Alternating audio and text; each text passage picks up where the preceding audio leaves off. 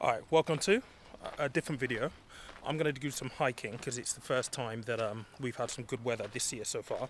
And yeah, the last time I did this, I almost died, literally. But on a serious note, I do want to talk a little bit about investing, fees, cost, and the impact that it has on your portfolios. Because I said this recently on a podcast episode. People are kind of woken up to the fact that actually let's try and keep costs low. Because yeah, I mean, if you can almost double the size of your investment portfolio because you've gone for a low cost option, it's an absolute no brainer. When you think about that over a 20-25 year investment cycle, it's huge, it's life changing. And I haven't got round to actually shooting this video just yet, so the numbers might surprise you, but stick with me on this one. I've got my drone with me as well, so we're going to be taking some drone shots.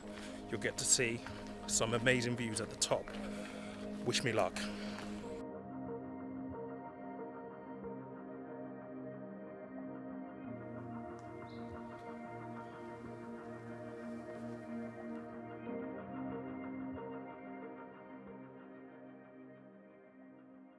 So we're about 15 minutes into this hike. I'm not gonna lie, I'm a little tired. It's been a long time since I've done any of this. But anyway, let's talk a little bit about why costs and fees are important when you're investing.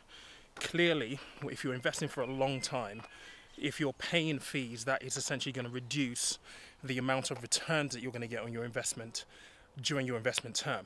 And so often for first-time investors, I was going to say first-time buyers, the key is to keep your costs down as low as possible. Now, in testing this theory, I'm going to be comparing Moneybox, Vanguard and Invest Engine, looking at the S&P 500 specifically. And you'll be surprised when I tell you what the parameters I've been using are, investing with and without regulars, the difference it actually makes to your investment return over the long term.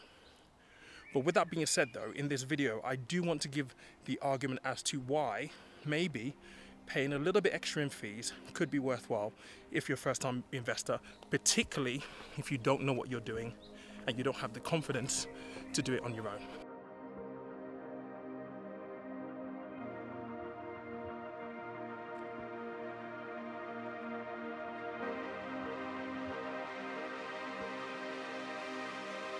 Alright, so we made it to the summit of the Reeking, and views are beautiful up here.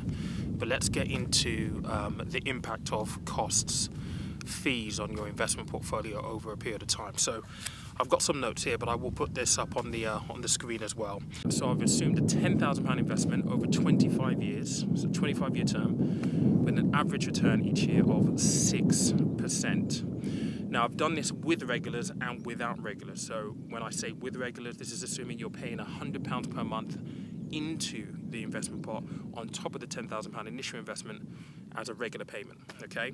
What we're going to be doing is we're going to be looking at two things. We're going to be looking at, number one, the fees that you'll pay over the 25-year term, and more importantly, the value of your investment at the end of the 25-year term, assuming you had a 6% return every single year. So we're going to be looking at three providers: Moneybox, Vanguard, Invest Engine. Moneybox because, well, it's the most popular review on this channel. People still ask me whether Moneybox is a good place to start. You can get the S&P 500 with them now. Vanguard because, well, the VUSA is the daddy. Everybody knows Vanguard for the VUSA. And Invest Engine because you can get the VUSA, the Vanguard S&P 500 fund, even cheaper than if you went to Vanguard because you're not paying the platform fee. So let's start with Moneybox and pay attention to these numbers because they're quite surprising. So the total fees that you're going to pay with Moneybox will be 1.08%. So again, assuming £10,000 originally invested, 25-year term, average return of 6% per year. Now with regulars, so this is £100 per month, you're going to pay total in charges £19,510 across the term, and your investment value at the end of that 25-year term is going to be £91,307. It's 91,307.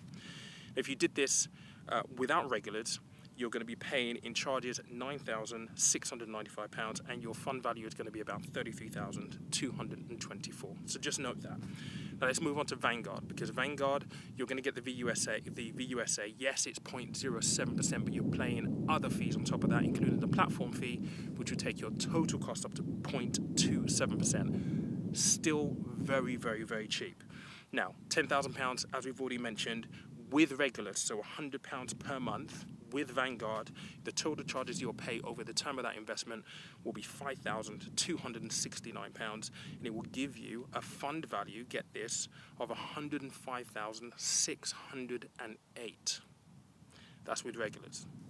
Without regulars, you'll be paying, in terms of charges, £2,651, and your fund value will be £40,268. So a massive difference between Moneybox and Vanguard. Now again, look at the price difference, 1.08 to 2.27%. When you look at it with regulars, I mean, the difference is it's quite shocking, to be honest. But let's have a look at Invest Engine as well. So Invest Engine, you can get the VUSA, the S&P 500, at 0.07%. Now again, £10,000 with regulars will mean that you'll pay in charges £1,393 across the term of your investment. That's going to mean that your investment is going to be worth, at the end of the 25-year term, £109,484. And without regulars, so you weren't paying in the £100, you'll pay £703 in charges, and your investment will be worth £42,216. Now, I've used an engine, and I'll link this down below, so you can by all means go and play around with this yourself and see what the numbers are. All right, now let's have a little chat about the impact of these costs and fees, because I think when you look at the numbers in terms of how much it's actually going to cost you to use a provider, and you perhaps using, I don't know, Invest Engine or Vanguard, where you need a little bit of know-how, the numbers can be quite compelling in terms of the decision that you might decide to actually make. Now, let's just go back to Moneybox, okay? 1.08%. You are getting their expertise to basically run the portfolio for you. But let's just start with the fact that maybe you do have £10,000 and you do want to pay in £100 per month into the investment to help you grow your pot. Well, what you're seeing here is you're going to be paying £19,500 in fees. £19,500 in fees, and ultimately that means that you're going to have £91,000, £91,307 at the end of your 25-year term, assuming you get that 6% return, right? Pretty decent.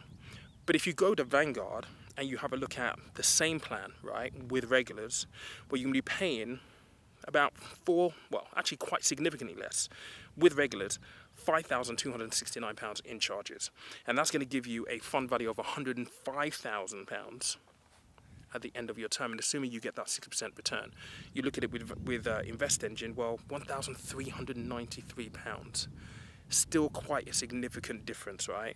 And then you're going to have £109,000 at the end of your 6-year term. Now, quite compelling numbers, I have to say, but the question is, should you pay the extra fees? Look, I always say this on the channel, and I think it's important.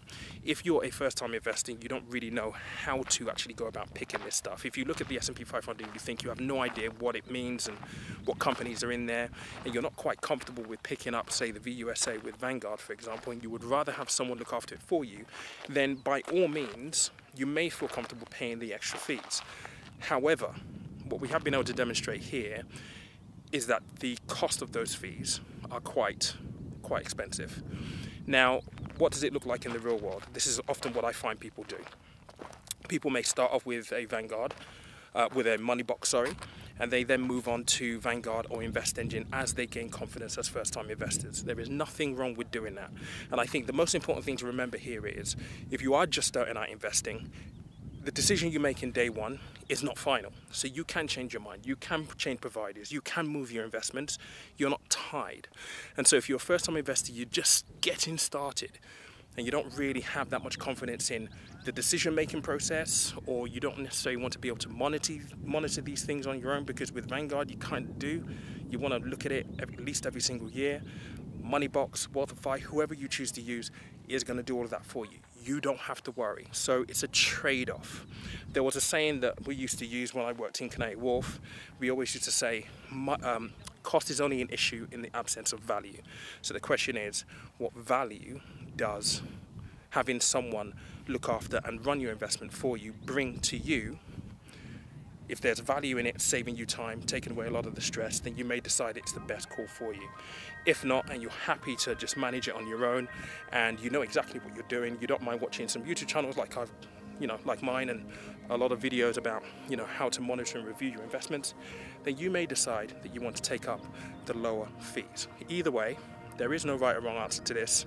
So do what is best for you. That's the most important thing. Hope you enjoyed this video. Thanks for following me up here. It's been an amazing day. Catch you soon.